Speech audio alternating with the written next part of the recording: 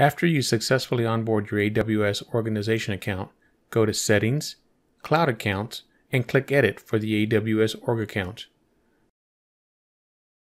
On the AWS Org account page, select Configure to configure data security for your AWS organization account.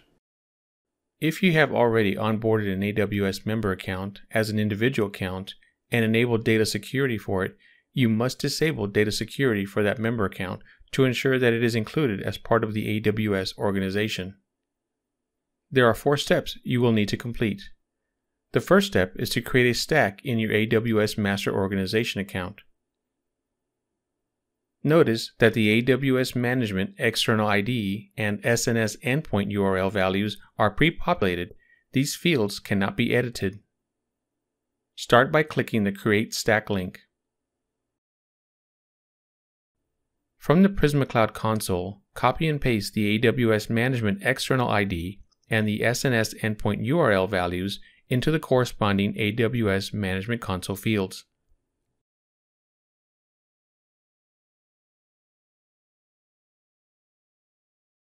After the values have been pasted into AWS, scroll down and check the I acknowledge that AWS CloudFormation might create IAM resources with custom names box and then click Create Stack.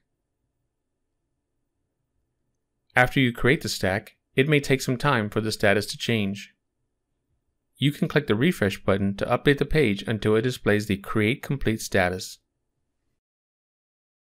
Once the stack has been created, go to the Outputs tab and copy the Prisma Cloud ARN value, return to the Prisma Cloud console, and paste it into the AWS Management Role ARN field. After that is complete, go back to AWS and copy the Prisma Cloud SNS ARN value and paste it into the SNS Topic ARN field in the Prisma Cloud Configure Data Security screen, and then click Next. Now that the AWS management account has been configured, the second step is to configure the AWS member account. Start by downloading the CloudFormation member template. Stack set deployment will deploy the stack to all member accounts associated with the master account. From the AWS Management Console, select Services, CloudFormation, Stack Sets, Create Stack Set for the member account.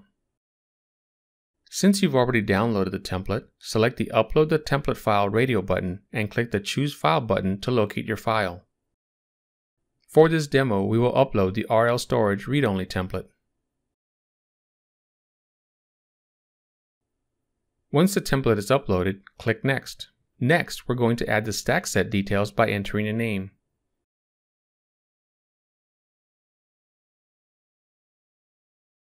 At Parameters, enter the value for the member external ID. When you are creating an external ID, use a combination of letters, numbers, and/or hyphens. Notice that the Prisma Cloud role name is auto-populated for you.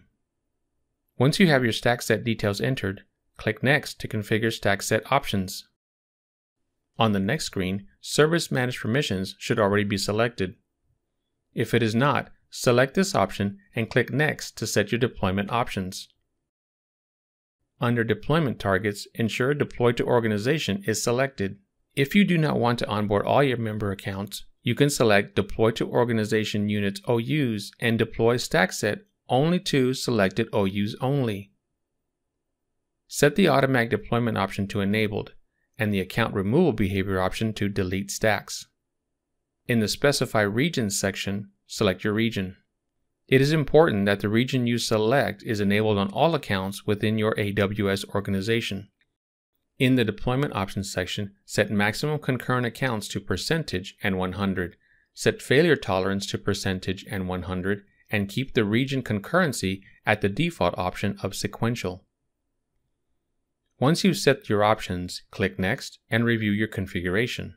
Down at the bottom, select I acknowledge that AWS CloudFormation might create IAM resources with custom names and click Submit to initiate the stack set creation. The status should show as running. This may take a couple of minutes to update, so you can click the refresh button to update the page until you get the succeeded status. When the process completes, you can click on the Stack Instances tab to see the stacks that were created for all the member accounts associated with this master account. After the stacks have been created, we now must configure the AWS member account on Prisma Cloud. Let's click the Parameters tab. From here, we're going to copy the external ID value and paste it into the Member External ID field in the Prisma Cloud console. Then, we'll go back to AWS and copy the Prisma Cloud role name value and paste it into the Member Role Name field in Prisma Cloud. Once that's done, select I confirm that the CFT stack set has successfully created the Prisma Cloud member role in each member account and click Next to configure the scan. Here, we're going to configure the scan. By default, the selection is set on Scan All, so we'll leave it as is for this demo and click Save. Once the configuration is successful, you will see a success status message on Successful Data Security Configuration of your AWS organization account.